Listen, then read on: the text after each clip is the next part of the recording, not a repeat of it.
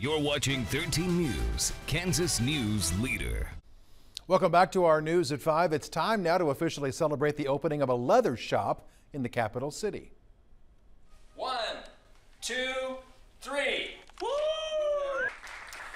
Mingus Leather Studio and Gifts opened its doors back on December 18th, but today was the official ribbon cutting ceremony for the new shop that sells everything from belts to bags to pouches and wallets.